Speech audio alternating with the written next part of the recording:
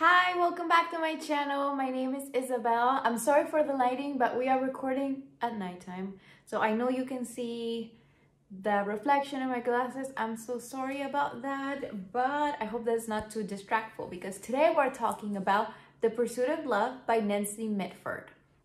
This is a book written in 1945, so it's not recent, but it is appalling how fresh and modern it feels. If you saw my last video, the wrap-up of the books I read during October, you saw my review about it, and I think that if you enjoy The Great Gatsby, you would enjoy The Pursuit of Love, probably even more. And I want to expand on why. So I'm going to focus this book review in the themes and conversations surrounding this novel.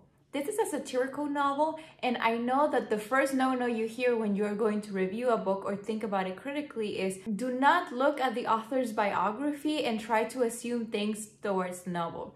But in the case of The Pursuit of Love, it is imperative for you to know that Nancy Mitford was from upper class British society, which is where this book develops and portrays these types of characters. Therefore, she drew from a lot of people she personally knew and created this caricatures but also complex characters. And speaking of characters, I think that is the winning formula of why the book becomes very entertaining, as it's funny and the characters become caricatures at some moments, but at the same time they have this human aspect because they were based in real people. Our main character, Linda Rutley, is what we would know as a mistress, as an eclectic woman, as someone that is just drifting along. However, the story is told by her cousin Fanny, who has brought up in middle-class family values and has a very traditional, accomplished intellectual life compared to her cousin. The dynamic in the book is that of The Great Gatsby, or that it shares with The Great Gatsby, is that our narrator cares deeply about Linda. Therefore, she makes assumptions and she makes criticism about our main character. However, she always has this empathetical and, I don't know, coming from a loving point of view. Therefore, if we think about it as terms of is this reliable or unreliable narrator, we're still in the gray area of it is reliable. However, it does make a lot of excuses for her cousin, and the criticism that we get is more of implied, or that we have to step in and be like, well, this is outrageous. But if we generate this outrage towards a character, then we become kind of like traditionalist or conservative. And why is that? Well, Linda is a very interesting character to put in this context of the in-between war period, because she steps further into misconduct or moral misconduct, depending on these values that we have in the novel. Linda craves a sense of identity that comes for being in this in-between war period. Towards the end of the novel, she wonders and it's saddened by the idea that if people look back on her life, they're going to think of her and her family members as sad little characters that were marked by two wars, instead of them being their flamboyant, extravagant personalities. And this strains from what we have seen, for example, with Fitzgerald and Hemingway, as these people that were marked by World War I, and their personality was totally shaped by that. And we also have those in World War II narratives. However, these characters are so detached, and I'm going to talk about how they are very entitled and not self-aware at all, but how that makes them detached from war and detached from poverty and detached from violence, which generates a sense of, oh, why is this happening to me? I was meant to be such a great person, and now this war is very much like an inconvenience. And we can think about class and money and just privilege in general, but I'm gonna get there, promise. So thinking about these characters and their sense of entitlement, I want to do this book review in depth, also because I think that superficially it can be seen as a very transgressive book in terms of white people or rich people's problem. And I'm going to be honest with you, that's a very valid reading. If you read this book, you might be like, oh, this is just some bullshit. of characters that have no depth, no intellectual pursuits, no empathetical feelings towards people who are dying, who are people are suffering, towards poor people. They are just scum of society. And yes, that is very true. They are. And it's interesting because if we think of it as in the light of satirical and as a humorous portrayal of the upper classes, we could think, oh, it's poking fun of them. But how self-aware is this book? Really, I don't know. You can make your own opinion after you read it. But I think that our narrator, being a middle-class woman, tries to be that self-awareness from Nancy Mitford, from being a woman that belonged to an upper class, but that has studied, that has lived abroad, that wants to poke fun of these blind spots from her upbringing. However, if we think about that, Fanny is also a middle-class woman with a lot of privileges, with an education, with servants, with nannies. So it's not really that self-aware. So if you want to look for that, this book might be a bit disappointing, even when it tries to be self-aware. The thing is, in the context of parody and satire, characters like this are very difficult to find, because it's not that Linda is likable, it's that she's hopeless. It kind of reminds me of the portrayal of Emma Woodhouse in Emma by Jane Austen, because she is helpless. She doesn't realize a lot of things. And so she has all these points of view and all these opinions that are outrageous.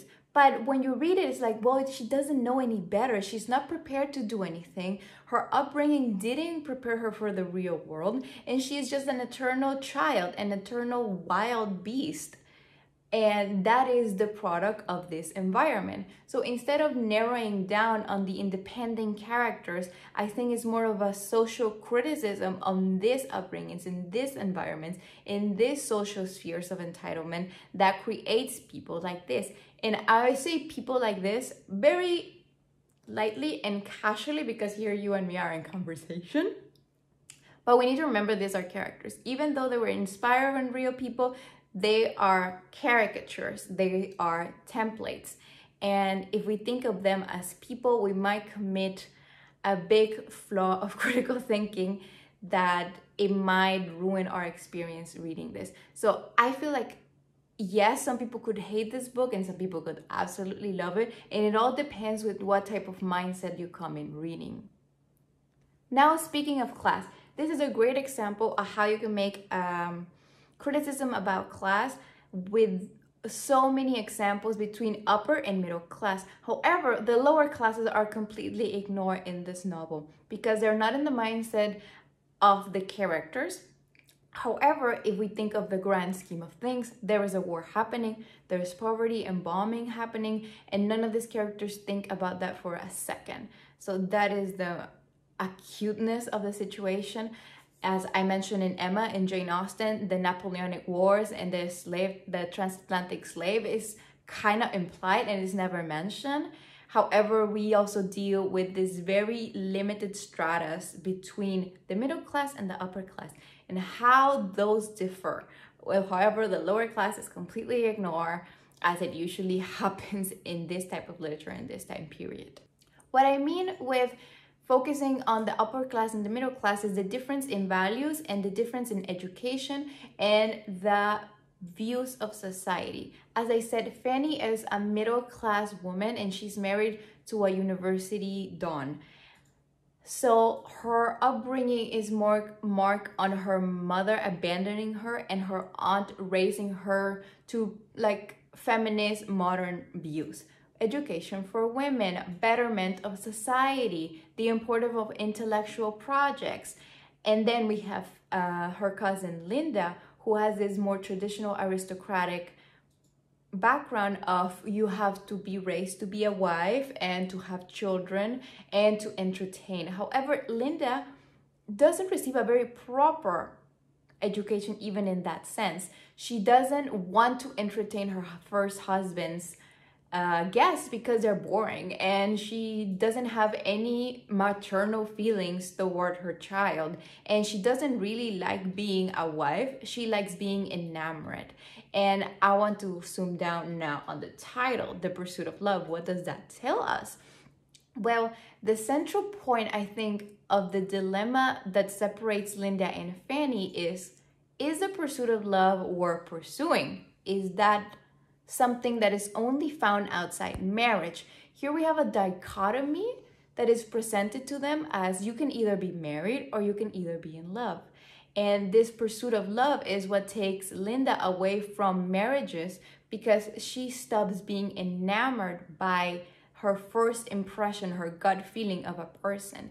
And that is something that we as modern readers are somehow beyond. I'm not saying beyond entirely as humanity, but in narratives, we don't see that anymore as much. As I guess something happened in our cultural mindset that we know that we can be in love and we can be married, or that we can be in love and it doesn't have to end up in marriage. However, I'm taking you back to this time period and the expectations that were for these women as you are always going to be married to the same person. If you are not, you had just taken your family and your own person into disgrace, and you are just deviant. With Linda, we see her as a very empathetical character, because I feel like we can all relate to wanting to feel love. And her own definition of love is very interesting at the same time, because is all the glittery moments, is the honeymoon phase, is not really knowing each other, but having a sexual attraction, a chemical connection, and something based in superficial moments. And then Fanny, who is married, we don't hear a lot about her marriage, but she reflects on that, and she doesn't really envy Linda, but she does think about all the routines of her life, all the things that she has to do now that she's a mother, that she is a wife, all of the heavy burdens that she has to carry, and just admires how Linda doesn't care about that and doesn't let anyone put those burdens on her, and just bolts and leaves and finds another guy, because there are so many guys. Another thing about Linda is how her character just falls in love without a mold. And it seems that with each husband, we see a different variation of infatuation. Her first husband, she just made him up. She danced with him once. She thought he was funny, and it turns out he wasn't funny, and he was a very much traditionalist and a total bore. Her second husband or second relationship, you'll see he's a socialist. He doesn't care about her. He cares about everyone. He has to have a cause, and he needs a secretary, not a lover. The third one, he's French, and he's very important, and he has had many affairs, so he knows about it, and he kind of takes Linda's down. Like, he humbles her a lot as, yeah, you're not a beauty queen and you're not in a fairy tale. This is an affair. And as it is crude, it is also highly idealized by Linda, which again, we don't see her really outgrow that. So again, if you are looking for books that have big character development, you're not gonna find that here. And the bigger conversations about motherhood are very left for the reader to decide. I feel like it goes political in so many ways, yet motherhood is left as a very much open book. And I don't know, I feel like that's something that I missed towards the end. I was like, that's it. It's also a very short book. This version has other stories in it, but this is how much The Pursuit of Love is. It's 150 pages. It's not that much. If I needed to summarize, I would say that some of the main themes is the abandonment of the pretense of marriage. That is a big thing, as we have many marriages in the novel seen through different lenses, and they're all marked by what generation they belong to and what class they belong to, and how those ideas get deconstructed through time or through the novel.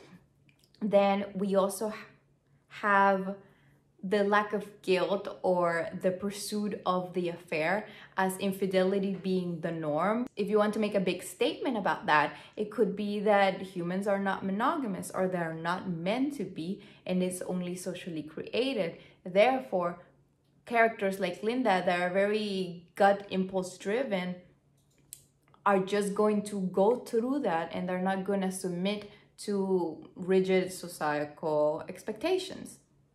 And there is a difference between middle class and aristocratic backgrounds. And here it seems to be, once again, something about nature, which is something that I hate because it's very close to racism. If you think about that, upper classes, especially in Europe, which are very ancient countries, tend to be, the majority of them, white. When there is a mixture, then there's a dilution of race. It gets diluted into grays, it gets diluted from grays to deviants, and it has something to do with blood. It has to do something with nature. It's not something that you can possess as money and currency. It's something that you are born with. And tied to that, no, and I mentioned that not to get political, but because in the novel, we have this deep allegiance with family. Linda and Fanny are family, even though they belong to different social classes. That doesn't really matter at the end because they come from this line that is aristocratic. And therefore, they have this spirit. They have something in them that makes them wild and makes them effervescent and fascinating. And every family member is like that. That makes them special. However, if we think about it, there's nothing other than them being from a higher class. They don't even have that much money compared to other characters that come from a middle class background. Yet it always comes to nature. And I am fascinated about that concept as if it's still prevalent. Even if we think we're so beyond this, it's so prevalent in our culture that if you see, for example, I don't know, news coverage about Meghan Markle and Kate Middleton, when people talk about Kate Middleton, they go, she is just a natural. And that is to say, she's an upper class white lady. They just don't want to say it. And I have nothing against them. They're just examples.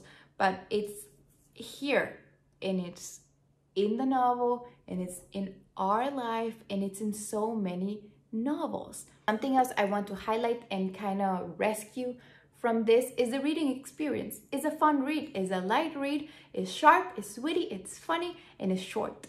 If you want to, I don't know, maybe you have a Goodreads challenge that you need to get ahead on, or you just want to have a good time, I feel like with this background story that I just blurbed at you, you're going to be prepared to read The Pursuit of Love or dose it up. I know that it can become tiresome to read so much entitlement in just one novel, but at the same time, it's a bit, I don't know how to say it, humanizing, as we are drawn to antagonize people who are like this in real life. And having the exercise of fiction and being able to have an example that we can be empathetical towards, I feel like it makes us better people. And it gives us great entertainment as well. So I hope you give it a chance. This is my review for The Pursuit of Love. Thanks for watching. Keep reading. And when you're not, follow me on all my social media. Link down below. You know, if you have any recommendation or you have a request for a video, leave it a comment down below. Bye. This is my new cup.